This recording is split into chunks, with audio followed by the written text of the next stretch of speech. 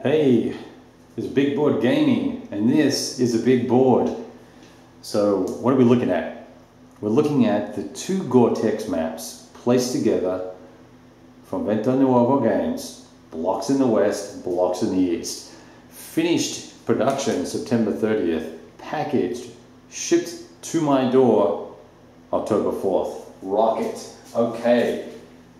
Box, nice. Map. Huge. Gore-Tex map is huge. Russia, big. In fact,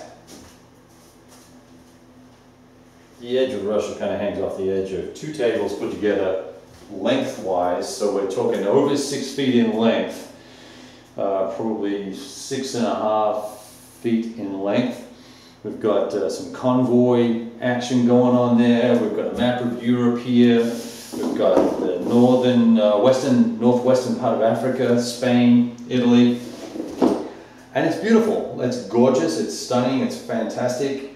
I was a fanboy. I don't know what goes beyond fanboy.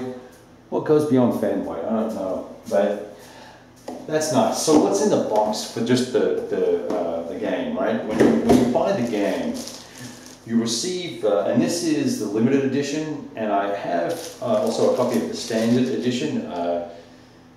Manuele was incredibly generous. I helped out just a little bit with some proofing and made a couple of dorky videos, and so he sent me a few extra things.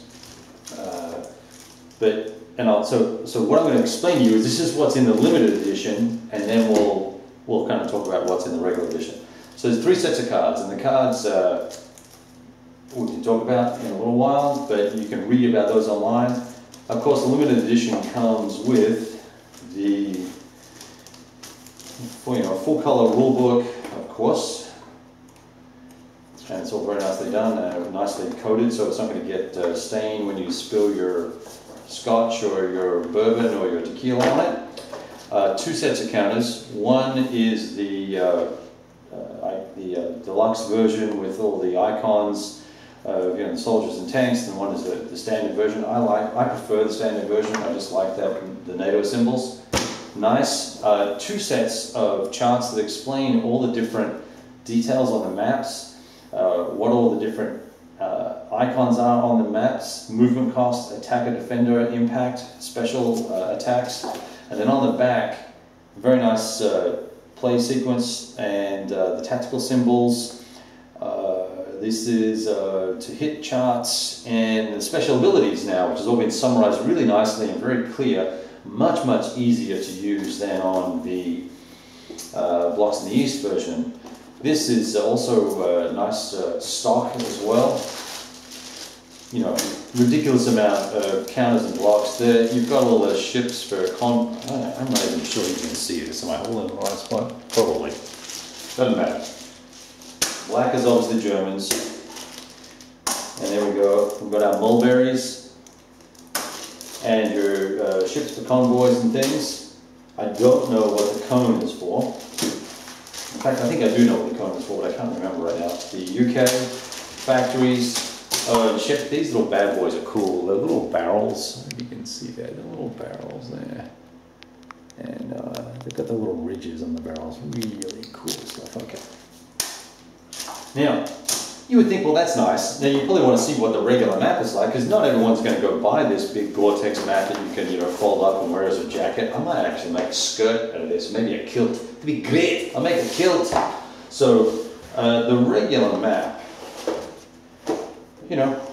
it's the usual sized thing, and this will give you a good feel for a 25% increase in size. So, that's the regular map. There's one part of it.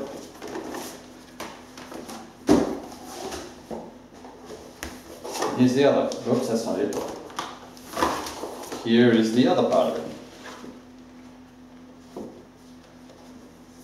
There we go there. All well and good. Here's what kind of blew me away. A very nice set of designer notes which I did not see prior to production. It goes to show how involved I was. I wasn't that involved. But I appreciate the nod anyway in the rules. Now, because you're not going to want to get even this huge doll map out every time, what they've done is made with enlarged hexes. And this comes in every edition of the game. The maps for smaller scenarios with much bigger hexes so that you can stack your 4 blocks in there very comfortably. So you can use this. This will be for Operation Avalanche and whatever else, the invasion of Italy, and this will be Normandy, I imagine. I haven't really read all the details on the scenarios. There's another one of those. Why is there 2 of those? I may have been messing around with this and put the wrong one, because there's supposed to be an Africa one, so I've obviously been goofing around with that. So I must have swapped the box. So now, this is also fantastic. So setup scenario setup journal. It's got where every block goes, the cards that are laid out and used, what at that point in time. So this is case yellow. And here we have Operation Husky and Sea Low, the invasion of England. Hypothetical, of course. And this is the campaign game setup. Maybe they are supposed to be double-sided. Maybe you get 2 of them. I don't know.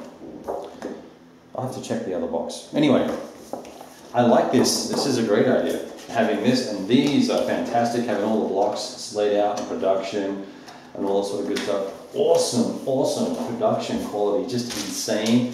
And just to make sure that it all is awesome.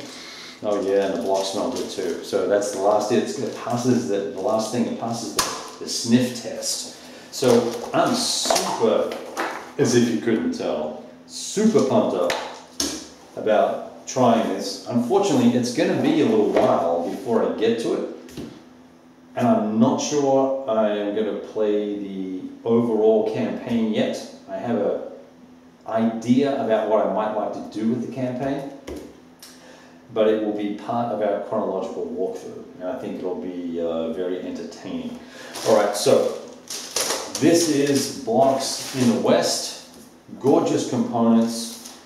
The rules have been cleaned up, polished and cleaned and polished. The language has been cleaned up. There's been a chap who helped with all of the English translation and English usage, correct English usage, so there should be less issues and concerns there. I've read the rules 2 or 3 times and posted some comments to Imam Wali about them, and it's awesome. That's the back of the box. So there it is, Blocks in the West. I thought I'd crack that open for you. I just got it in yesterday afternoon with a couple other little bits and pieces, which I will show you later on. You'll see them in future videos.